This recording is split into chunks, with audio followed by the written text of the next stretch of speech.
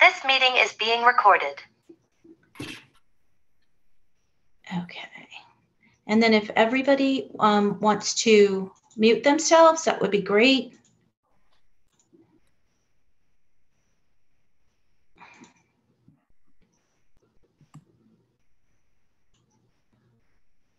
All right, while we're waiting to get started, I wanted to tell you a little story. And this is how I kind of got the idea to do this program. There we go. I'm going to get the chat closed up so I can see what I'm doing.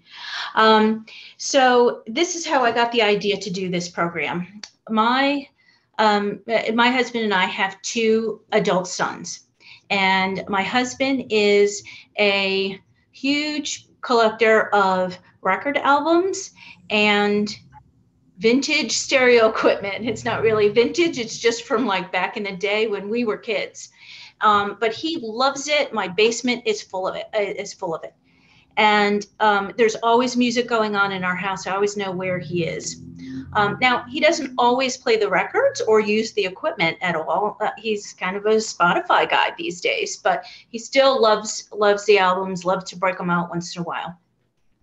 So one day we were having a conversation with our 2 adult sons around a table, and we kind of got on this subject. And my husband said to them, "When I die, there are some albums in the basement that are worth a lot of money." And unfortunately for him, one of our sons looked him straight in the eye and said, "When you die, it's all going to the curb."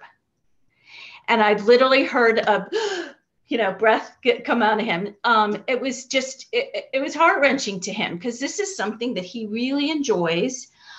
And, not that our 2 kids don't enjoy it, but they don't have the interest he does.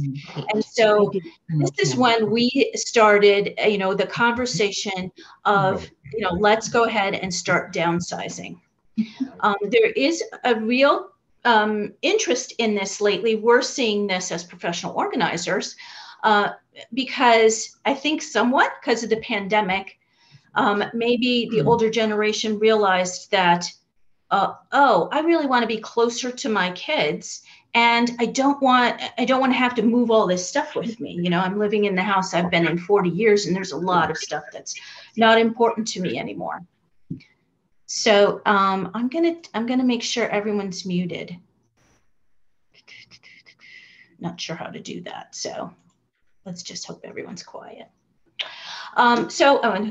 Moving on. So we are talking about the baby boomer generation who are, we're all either retired or in the midst of or soon to be, right? And so that's me, the soon to be retired. And we started that process of looking at what we own and deciding whether it really fits into our life right now. This is the shift, and there's a great book out on the market that I'm going to hold it up for you. And I'm sure Hazel is familiar with it, called The Gentle Art of Swedish Death Cleaning. And it's just a short little book, so you have all my tabs. It's a really good book that really discusses how the people in Sweden, how the lifestyle is that once you turn mid-aged, once you're kind of a baby boomer, like a empty nester kind of age, that it's time to start eliminating the things that you're living with that really aren't serving a purpose for you anymore. And it really makes a lot of sense that you would, as you grow up and you start collecting things, and then you buy a house, and then you have kids, and then you buy a bigger house, and all of a sudden you're an empty nester, and then you don't need as much space, you don't need as much stuff. We work with clients all the time that have rooms full of stuff that, where's their kids, and they're still hanging on to it. It's a really good idea to start about 2/3 of the way through your life is to start looking at those things. And so I suggest, if you really want any information, to look for that book, The Gentle Art of Swedish Death Cleaning. And it really will encourage you to downsize before you actually need to downsize to move to a smaller place, if that's ever an option. And I just read yesterday in an article that the book is being made into a series. Amy Poehler is one of the producers of the show, and it's going to be aired on Peacock Network, which I don't have, but I will try to find the series once it comes out. I think it's really encouraging you to, at about, 55, 60, 65, to start looking at, what's in your space that's just not working for you right now, and then to process it through your life.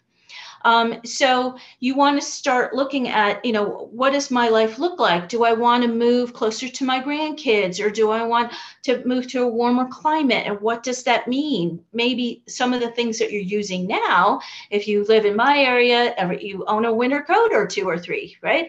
But, I talk to people all the time who are moving to Florida, and they're not going to need winter coats, or you're going to maybe need one. So you start looking at those things too. So what's holding you back from moving forward in your life?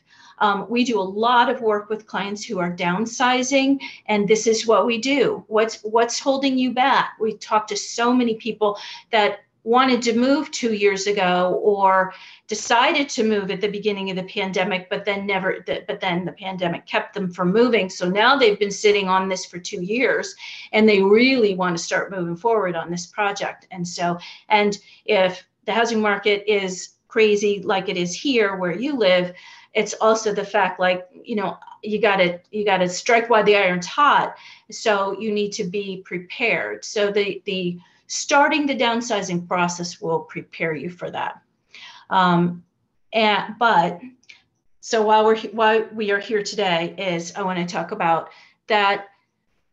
Part of the downsizing process is that you're saving things for your kids. And our generation is very different from the younger generation. I think we all took things from our parents or our grandparents and have them in our homes. And hopefully you're honoring those people by displaying or using those items. I was very thoughtful when I was, offered things from relatives, that I only took a couple of things and I used them. They are either decoration in my house, or they were functional and I used them. And I used them until they were unusable anymore. But I feel like that is a great way to honor that person and to remind them every day. One thing I took from a great aunt who passed away was a coat she wore. And it was just an everyday wool pea coat. I wore it for probably 15 years till it was really worn out. But you know what? Every time I put that coat on in the winter, it would remind me of her. And so that's a really great way that, you can honor gifts from older relatives. Now, do we do that? Maybe we do, maybe we don't. But your kids don't even want the things. They are really of a different mindset. They're traveling lighter, they can't afford a home maybe the size you're living in, and they just live differently. No one entertains like they used to, and all of those things. So, what does this mean? It means you're going to have to work at parting with your collections and that don't serve you anymore, and not doing it from a point of guilt. Do it with the point of, eager to move on with your life. And so it's when you're offering these things to your kids, my suggestion is to find a happy middle ground with your kids. So we're going to talk about what that means. I have 12 thoughts of things that your kids might actually one day want to inherit from you. So the first thing, we're going to go with the low-hanging fruit. The first thing is your assets. Of course they want your assets. They'll happily take your house or your car, because those things have a value and they are of purpose. And so, I don't think there's going to be any great discussion with that one. They probably want some photos. So let's say some in that in that sentence, right? Sit down and ask them how many photos they like. I have some visual aids here for today. This is one photo album of mine. It's heavy. I don't ever pick it up and carry it around, right? Who wants, 40 of those? It's just overwhelming. So your kids might want some photos, but they don't want the work of finding the photos that they want. And they don't want whole albums, and they want them digitized. They want them online. So they might like some of the old, antique pictures of relatives from the past, but they don't want to be responsible for those big framed items. So one thing you can do is talk to your kids about what they would like. Do they want some photos? Is that going to become a project for you to do? Or maybe they would be willing. I had a client recently who was very successful in asking his son if he would like to sit down when he comes to visit and just look through one album with him. And then you can, reminisce and talk about the vacations that are in that album or whatever. And then the son was telling dad which pictures he wanted copies of. So then he knew that the entire album wasn't going to be passed down to him, but the photos that meant something to him really were. And so my friend Hazel is on the call today, and I thank you so much, Hazel. And I wanted to mention that along with photos is your kids want to know. They're not going to take a photo of somebody they don't know who it is in the photo. So they want the story behind the photo. It means much more to them if they have the story behind the photo. So Hazel is the author of a book that's called What's a Photo Without a Story? How to Create Your Family Legacy by Hazel Thornton. So so she's holding it up. Thank you, Hazel. I think it's a great way to really learn how to process through those things, through all your photos. Okay, so the next one is, of course, most of the time, your children would be really happy to take special jewelry because one, there is a monetary value sometimes with jewelry, but also it might be the thing that you pulled out on the special occasion on, mom wore for anniversary dinner or something. So they have a memory of that. There's special meaning to that, but it also has monetary value. So you want to consider that. So the first three that your kids might want to inherit are your assets, your large assets, some photos, and special jewelry. So we're moving on to number 4, which is memorabilia. So I want to say knickknacks. Now, your kids don't want all your knickknacks. You probably, if they are adults, you've probably seen in their homes that they don't have that much of that stuff. But again, if they want something, it's usually going to be something small. So my next visual aid, everyone knows what these are. My mom was a huge collector of Hummels. Fortunately, she had 5 children, so she's been able to disperse them amongst her 5 children, and she actually still has a nice size collection at her own house. Then they mean a lot to her. We've all my siblings and I have all taken some of them, but it's in a very small amount. I think I might have 4 or 5. And I'm happy to take them because they're not taking up that much space. And I know my mother loves them. So the second thing you might want to do is when you take something that is from a past relative, or when you want to hand something down to your kids, is to treat it special. And I mentioned this before, to honor it in some way. So this is a watch from my husband's grandfather. And it was remember how we used to, when you retired from a company, they would give you a watch, right? So this was the watch he received when he retired from his career. And it means a lot to my husband. Now, it's not stashed away in a box in the basement or in some drawer. We went out and bought the little glass globe for a couple of bucks, and it sits on a shelf in our living room. And this is the way we have honored that man. And it's something small, but it's something we see all the time. So it adds value to our life. So ask your kids what knickknacks they would like from your house. So then the next thing that your kids might want to inherit are holiday memories. Now, they may be in the form of items, right? So it's the things you pull out every year and you talked about, that this used to be grandma's and this was part of the farm or whatever. And because it has a memory associated with them. I don't have much. I don't have anything even from past relatives. And I really don't think my kids are going to want anything from, decorations or what from the holidays. But I grabbed this one. Again, my kids are grown men, but they loved the movie Aladdin. And this was a Christmas tree ornament that's the little monkey from Aladdin. And they, maybe that's something they would like. It's certainly not going to break my heart if they don't want it.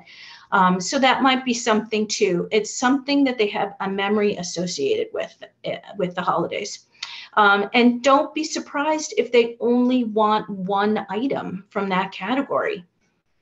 The next item that your kids might want to inherit is what I call accent furniture. So again, the younger generation is living in smaller spaces. If they're young enough, a lot of times they move quite often. They don't have space for a large dining room table or a china cabinet or a big bed or a big dresser or something like that. But they might like the small accent piece that you have. And because they are more, they think more environmentally friendly. And so to reuse an item, a lot of things that we have are of better quality than they would go out and purchase as new. So they'll get something that's solid wood and that's non-toxic. And they're being sustainable then. And a statistic for you is Americans dump 12 million tons of furnishings in landfills. They did in 2017, and that was 5% of the total solid waste in our country that year. So a huge portion of what we're throwing away is this, cheap thrown together furniture that people are buying when they're 23 and, before they move a couple of times and then it goes to the curb because it just doesn't last.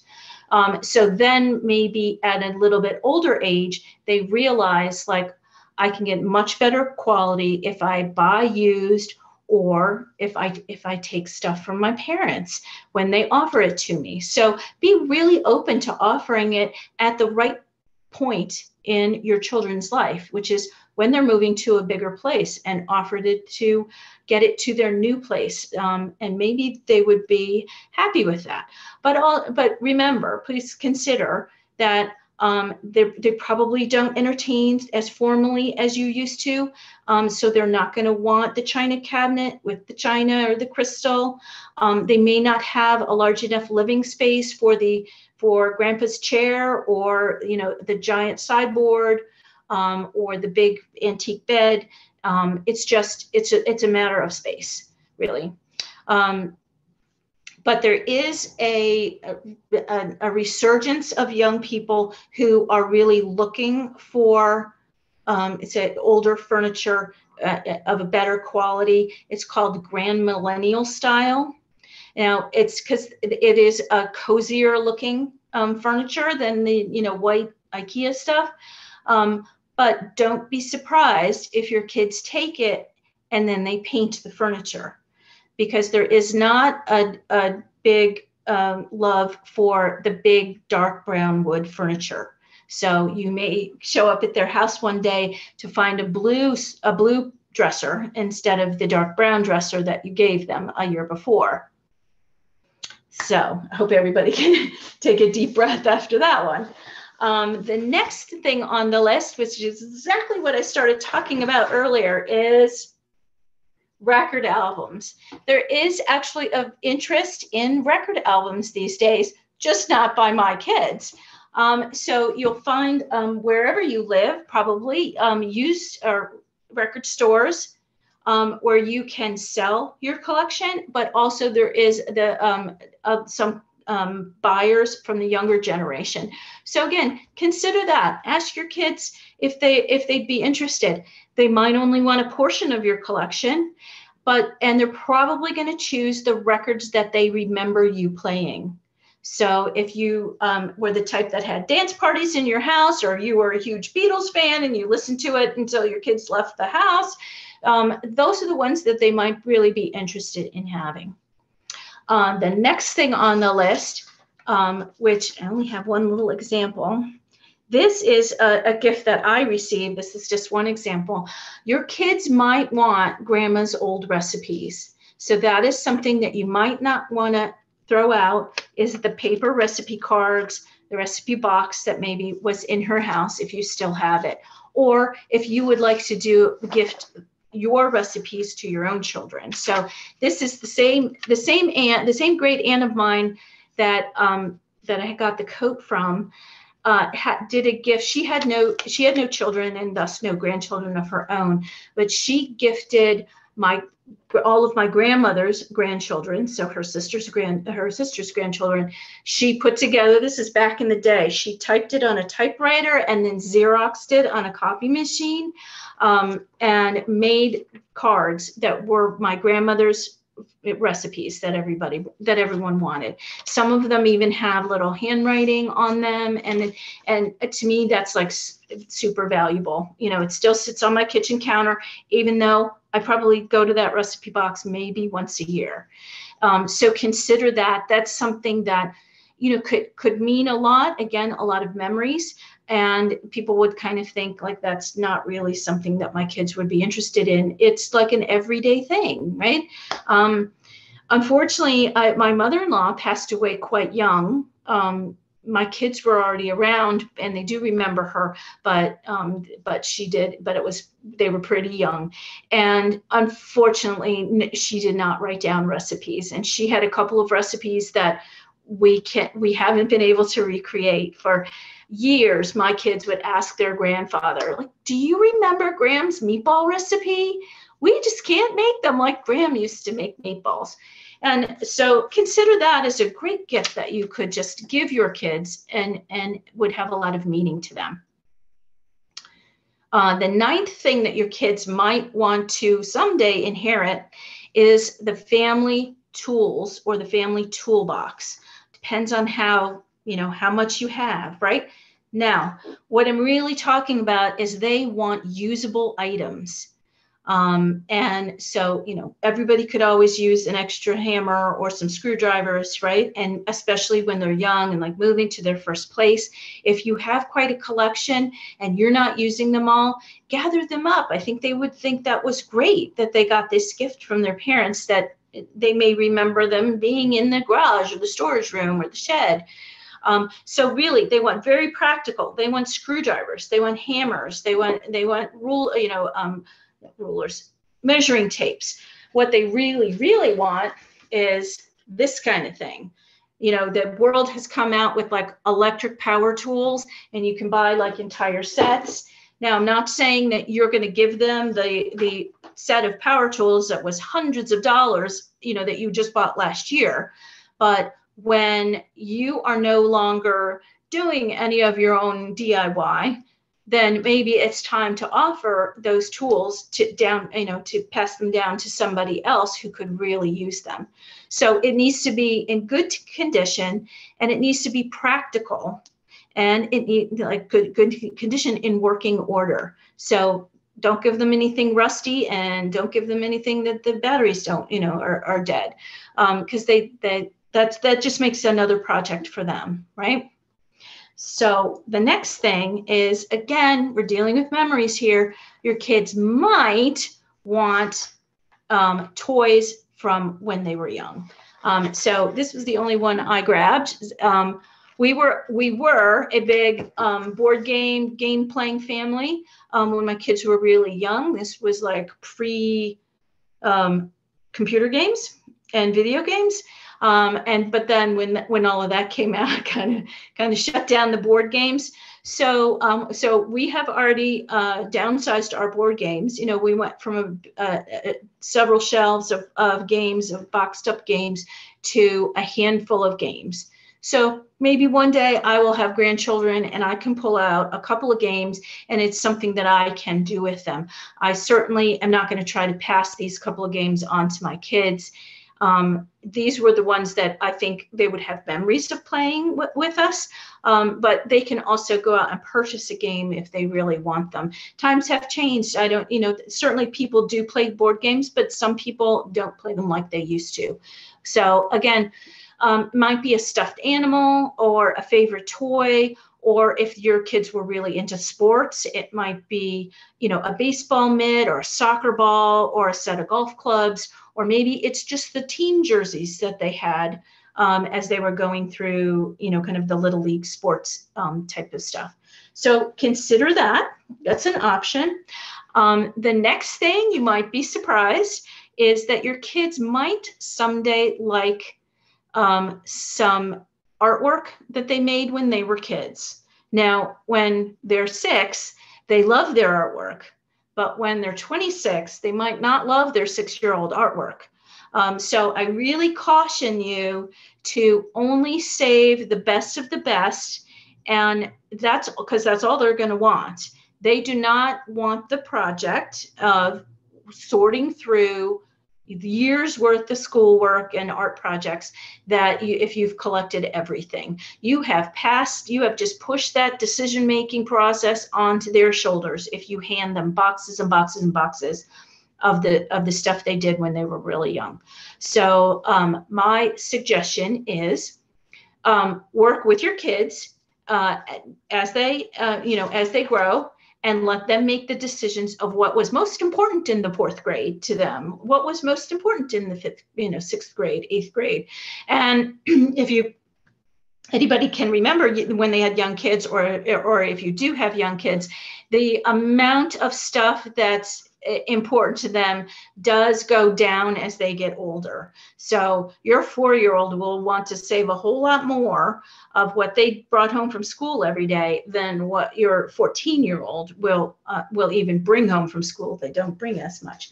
So again, I have one box for each of my kids, and I save things like the special notes that they wrote, and some little artwork that they drew. We never pull it out. As I said, my kids are grown. They probably don't want any of it, but at least it's only one box. Someday I'll ask them if they want it, and when they say no, then I'll just go through it and let it go. One thing that is in that box is, at least at the time, they did school pictures every year. And I think that might be one thing that they would really enjoy looking at. If you're in that point in life right now, write down the names of classmates on the back of that picture or on a separate sheet of paper, because you won't remember who those kids are 10, 20 years from now. So that's a good one. And then the last one is, your kids might want what we call repurposed memories. So they might, you might want to take, one big thing is people take T-shirts and have them made into a quilt. So if if you think your kids would like that, then save a couple of dozen, maybe 3 dozen, maybe that's a lot, T-shirts of, again, sports teams they played on or teams they followed, or anything that really defined their childhood, and that are still in good enough shape, and either you can make or you can have a quilt made. So repurposing items, and I mentioned before, like your kids might take grandma's old rocking chair, but they might paint it, or do like alter it in some way. So you got to be okay with that too. Be generous without any expectation that what they will do with it. Oftentimes that is really overwhelming to your kids when you say, oh, put this in my grandson's room, he'll love this dress. Let your kids decide what they want to do with it, and just be happy that they're really excited about taking something. that you're offering. So that is my really quick, it's only half an hour. I would love to open it up to any questions for anybody. So while you're gathering your, willingness, thank you. Thank you, Hazel, for putting your book in there. If you want to think a minute about questions, I just want to tell you, so we are a professional organizing company and we work in Washington, D.C. and the Northern Virginia area. I have a team of organizers who work for me. We do a lot of downsizing with clients and move management. We're happy to help people simplify their life by creating paper systems for them or digital systems for them so that they can find what they're looking for. That is really the definition of being organized. Your house doesn't have to look perfect. It has to be when you need something, you know where it is and you can find it. And we also, we'll organize a basement or a garage or a closet or a pantry. We love that kind of stuff. We offer that you can work one-on-one with an organizer, or you can have a team come in. So, if your car has been sitting out on the street for several years because you have a lot of stuff in your garage and you've decided it's time to park the car in the garage, we can come in as a team, and in a Saturday, we can get your car we can have everything organized so that you can fit your car in the garage. It is really a gift that you can give to yourself. And since in the last couple of years, we've all realized how much time we spend at home now. And so maybe it's a gift you can give yourself by making your space really work for you. So Hazel, do I have a blog post about this seminar? Is that what you're asking? Yeah, no, but I should write one, shouldn't I? Yes, you should. And if you do, I'll put it on my resource list on my website. Oh, thank you. Thank you. What about old tools from grandparents, perhaps? They don't make them like they used to. No, they do not. They do not. A lot of things around your house, you could say they don't make them like they used to. If you have someone who values those old tools, if they're workable, you may really find somebody who's really happy to have them. We have a couple of old tools that came from grandparents that we just display because we knew those were granddad's. And, so they're hung on the wall. And again, I have a brother-in-law that was very interested in like sports equipment. And so he has a wall with a set of skis and a golf club and, and all this stuff that was different people that, throughout his life that meant something to him. So you can also do something like that. Anyone else? I wanted to suggest, I'm a photo organizer, digitizer. Oh, great. You can also scan children's artwork, so you don't have to keep the whole box of things. You can just even make a photo book out of it and stuff. And then one other suggestion is to write on the bottom of the items that they're taking with them, or take a picture of it so that they can know where it came from. They can know the story of it, like the Christmas ornament. We used to watch this movie, and here's the ornament that the story that goes with it, so it has meaning not just for the people that take it, but generations beyond too. Yes. I have some photos of past generations. I went back as far as I could for photos, as far as I could find, and they're hanging on a wall in my dining room. And I also have a small family tree there. But literally on the back of the Yep. frame, I have written who's in that photo, because some of those people I never knew, they were long ago. And so therefore my kids aren't going to know who they are. So you really do have to document.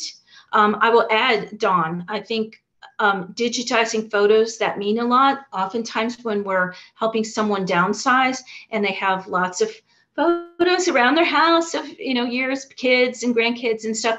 I always suggest that they consider a digital frame that can be put prominently. Like 5 of them in front of me here.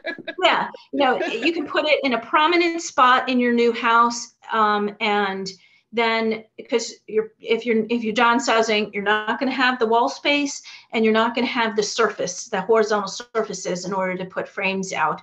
But you don't have to lose those photos. What we generally do, and I'm sure you do as well, is they can keep the photo, but we get rid of the frame. Oh yeah, much less storage. Boxes and boxes and boxes of frames. I mean, people, yes.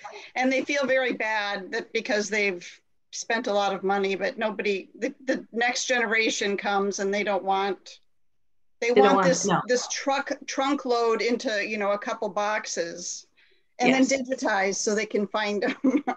They don't want that. Yeah. It's a project if you're not, real digital friendly. It's there's a learning curve there, but that's why people like you and I and Hazel have business, right? Because we can help you even if it's just get started. Again, kind of the setup and showing you how to do it, and then you're off and running, and you could do the project. I will often tell people, like, if they're not moving anytime soon, like, what a gift. You're retired. Take all year to do it and give it as a Christmas gift to your kids. They will appreciate it. So there's also videotapes and reel-to-reel film and audio reel. I mean, we digitize all of these things into files so that people can watch them on their TV and their computer and stuff, because they carry those boxes of 8mm film to the retirement communities and nobody can even watch it. So we can make it so it's all nice and pretty again. Yes.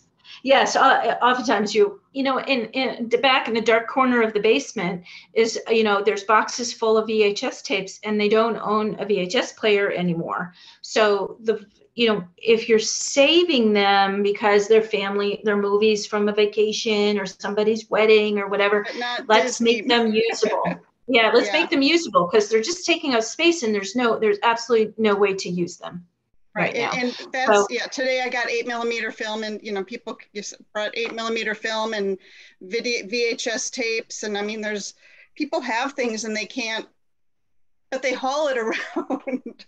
Yeah. Because they know it's important. Well, that's kind of the message that I wanted to give today, was the idea of, if it's not serving a purpose for you right now, then we need to move it on. It may not mean, as you're saying, it may not mean leaving your life completely, but make it work for you now. And the next generation. Absolutely. Yeah. Great point. And I loved that you said, what was it? Generous with your expectations and be okay if it's changed. Yes. Yeah. So Connie mentioned that she has photos from her father's aunts, and they're over 100 years old. So Connie, I would have a hard time throwing those in the trash as well. So again, I would digitize them because the photos don't last forever. So a digital version is at least getting you, up to today's technology, right? And there also are a lot of people who can help you, like repair, photographs that are sun bleached or had been folded or whatever, so that it will look nicer as well. But what I tell people is, if you can't get rid of the photos, then at least take them out of the frames. Let's put them in a photo appropriate box. And you can just save the final, the originals, but they're really not serving you any purpose if they're sitting in a box in a closet or in your basement. So the way to enjoy those is, how would you enjoy those photos today? And maybe they're hanging on a wall in your house, but your kids probably are not going to want them hanging on a wall in their house. But they may want the the historical perspective of it. So again, they want it digitized on a file, and as Dawn and Hazel do all the time, they need the story behind the photo, because their kids are not going to even know who this person is if it's not documented. Yeah. Thank you. Yeah, good luck to you. I see a lot of old photos. I just the other day saw a closet full of antique photo frames, frames. And so I'm looking for, some way that where there would be interest in somebody buying those. But again, times have changed and people don't have photographs all over their house, so they don't need frames either. We're looking. I have boxes and boxes of frames. I mean, I'm just buried. My parents did a great job of, thank God, downsizing before they went on, but there's still a lot, and it's just I have no time. And actually, in all things in this list, I kept going back to the memories, and photos, hold so many memories. Oh, this was your great uncle, Fred.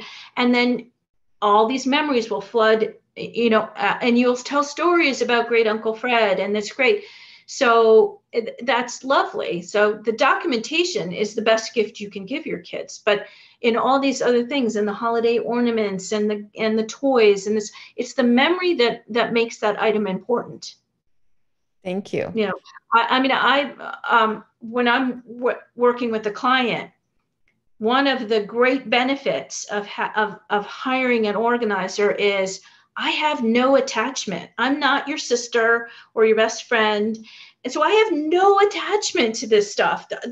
You can tell me the story. I don't, but I'm looking at it as a very detached person.